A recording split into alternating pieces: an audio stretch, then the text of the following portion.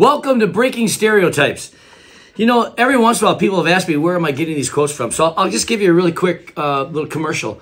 It's from this little paperback called The Founders' Speech to a Nation in Crisis. What the Founders Would Say to America Today. By the way, we do have these in the bookstore. You can get them. So I'm reading right now from a section that was talking about tyranny.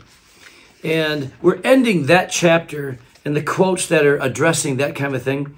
And James Madison and a couple others are talking about just what they really think about America as they think about this idea of tyranny. James Madison, the advice nearest to my heart and deepest in my convictions is that the union of the states be cherished and perpetuated.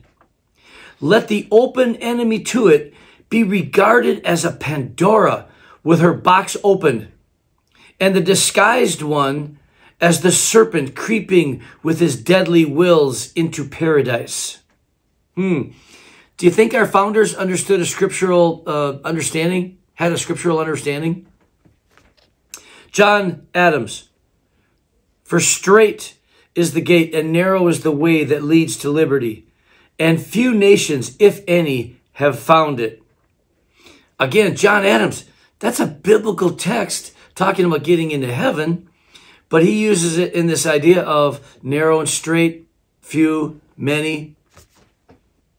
Edmund Burke, but all tyranny needs to gain a foothold is for people of good conscience to remain silent. Will you? Something to think about.